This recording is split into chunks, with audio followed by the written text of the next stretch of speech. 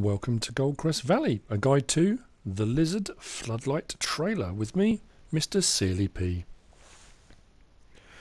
I am back at the shop and we are looking at another mod that came out today.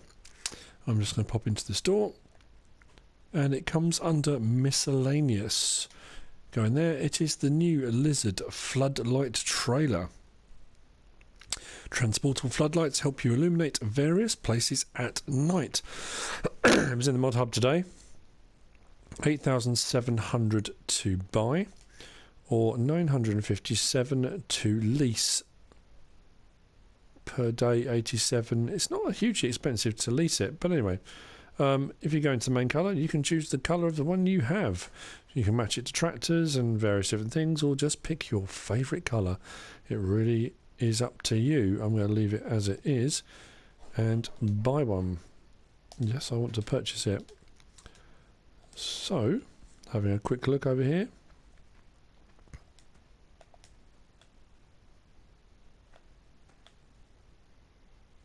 Here it is. Hard to see really, isn't it? It's dark. What we could probably do with is a light. But there you go. I'm going to just take this out and show you how it works.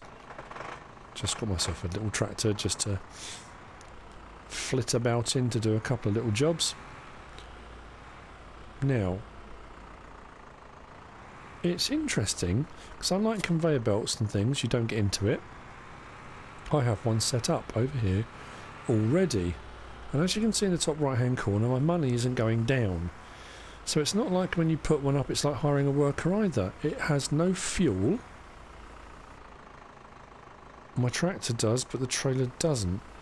So I'm a little bit baffled at the moment. I assume once you've bought it, that's just it. You use it as much as you want. Now, you can only operate it when it's attached to a tractor on PlayStation 4. I don't know about PC or anything like that. So if I now press my left one shoulder button, it will give me some options.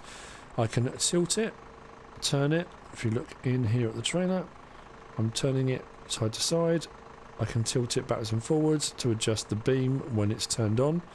If I now press left shoulder button and turn on floodlight,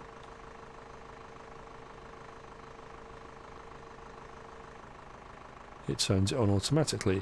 Now linked to the other one that's already there, I can, just get in the right position, tilt it backwards and forwards, or up and down, however you want to look at it.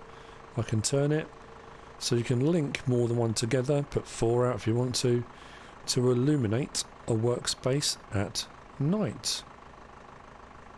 Now if I disconnect the tractor now, it stays on. Turn the lights of this off, and the engine, and quickly jump out.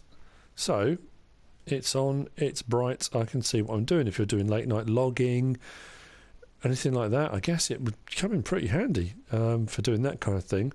But if you go up to it and press on PlayStation, press the square button, you can't get into it. It's not like the conveyor belts.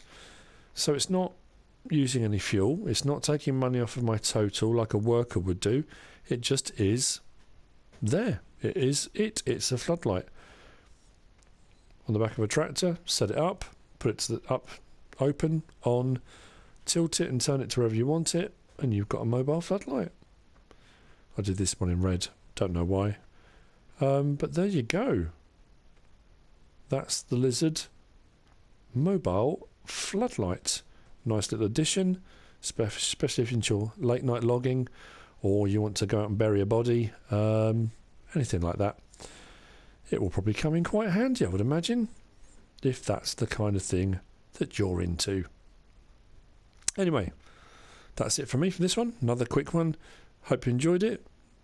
If you do, give me a like. If you don't subscribe yet, please do. If you want to leave a comment, feel free. And if you want to share the video, please be my guest. But that's it. Lizard mobile floodlights. Thanks for watching.